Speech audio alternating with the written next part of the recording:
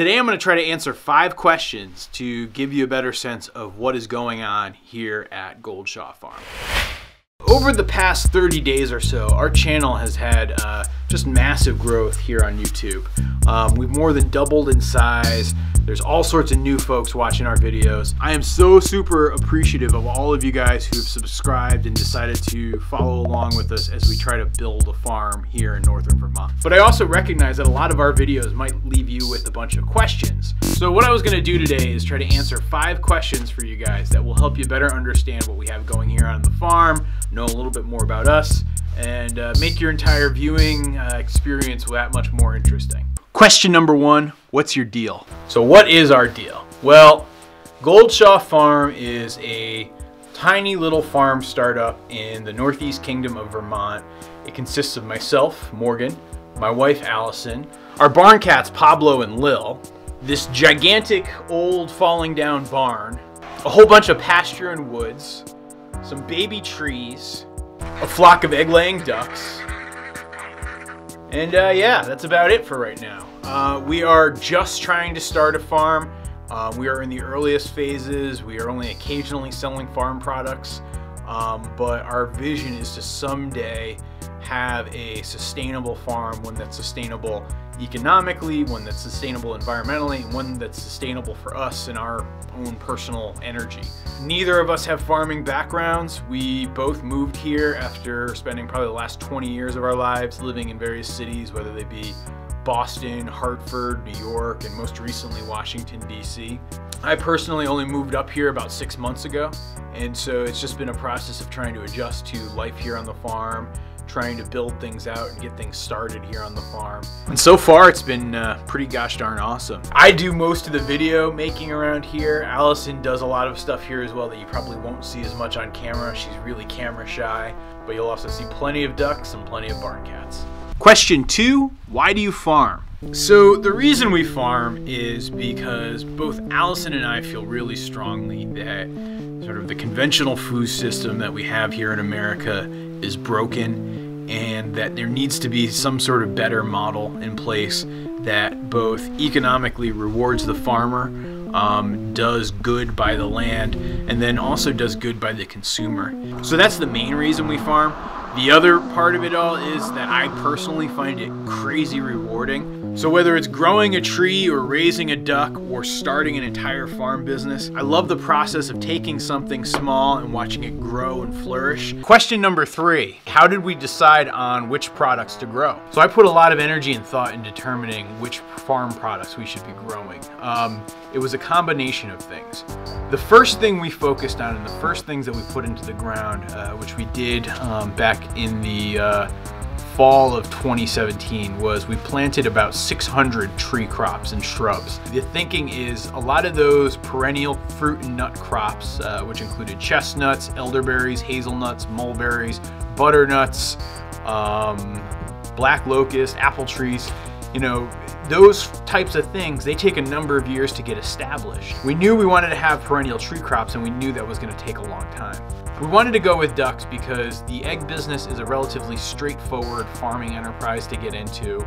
We went with ducks instead of chickens because nobody in this area is doing ducks in a significant way, but everybody's doing chickens. And so a dozen chicken eggs can go for like $3 or $4 a dozen.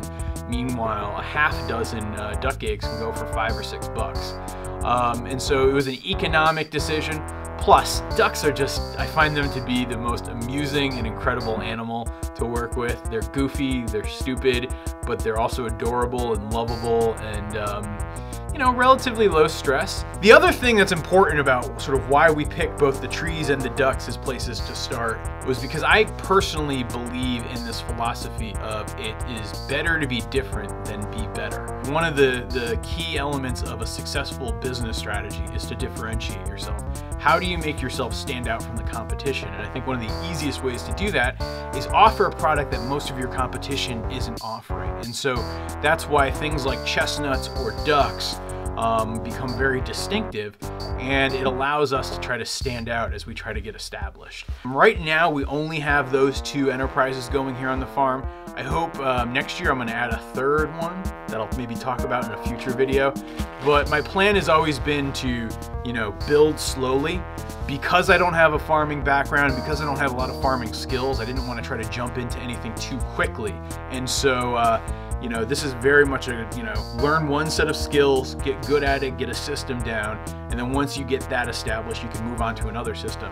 I've seen so many wannabe farmers and homesteaders crash and fail because they do like everything all at once. They want a garden, and they want trees, and they want pigs, and they want ducks, and they want sheep, and they want cows, and they get them all going all at once, and they get burned out, they get frustrated, they make mistakes, they don't know what to do, and they fail. And so frankly, I didn't want to be in that sort of place, and so we've taken this approach of adding one enterprise at a time. Question quattro. Is the farm your primary source of income? Absolutely not. I continue to have a full-time off-farm job working in insurance.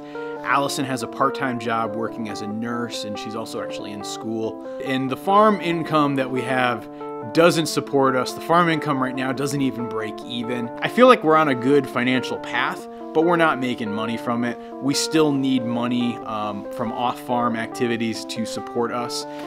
We don't come from wealthy families. We don't have trust funds of some sort magically sitting there. All we really have from a money standpoint is our personal savings combined with income from an off-farm job. I think that's an important thing to note, because one of the things that I see a lot with folks who are beginning farmers is they get really tangled up and twisted up in thinking about capital, and you know, they take out loans on equipment and they take out debt, and it becomes this high pressure thing. I mean, heck, you look through the history of the American farmer, and debt has often been the cudgel that has just absolutely crushed them over and over and over again. So we've very much had this philosophy of starting our farm with zero debt and doing everything with cash that we have on hand. That means that we're growing slowly. That means that I need to have an off-farm job, but I'm okay with that, because the other dimension in all of this is I'm still growing my farming skills. Like I said earlier, I've never had a farming background. I grew up in the suburbs. I don't know what I'm doing. And so to try to start a business while you're learning on what you need to even do, that to me just seems like such a bad decision. And so that's something we're avoiding doing. Question number 5. Why are you making YouTube videos? I think question number 5 is a very reasonable question. You know, I think you should be asking any YouTube creator, why are you making YouTube videos? So the reason that we're making YouTube videos is this. As we try to build out our farm business, and as we start to have farm products to sell, I think it's actually very important to have a brand in place, to have people who know your story, and have people who actually want to buy your products. I think it's a key part of any good business strategy. And so I figured people would find it interesting to watch us try to build this farm and then actually be able to participate and buy products from the farm. So that's the primary reason that we're doing these YouTube videos. The other reason that we're doing these YouTube videos is that I just love making videos. I have so much fun creating stuff. YouTube videos are great, they're quick, you don't overthink them, they allow you to have such a good direct connection with the people who watch your videos. So having this activity that can scratch a creative itch, you know, that to me is awesome. I can work on the farm and tell the story about the farm and have this creative outlet as well. And then this fringe benefit, though, that's come from all of this is just all the relationships and friendships that have come from people in the YouTube and homesteading communities out there who've connected with us, who've supported us, who we've made videos with. It's just awesome. And so I'm really appreciative of all of that. And while that wasn't a reason why we started making YouTube videos, it's been a huge reason why we've been consistently producing them a couple times a week over the last 6 months or so. So I know this video has just been a lot of me talking and blathering on. Hopefully you found it educational, but let's go watch some action. So why don't you either watch this one or this one, and you'll get a better sense of what's going on here at the farm. And again, please don't forget to subscribe. We really appreciate it, and I'll see you guys in the next video.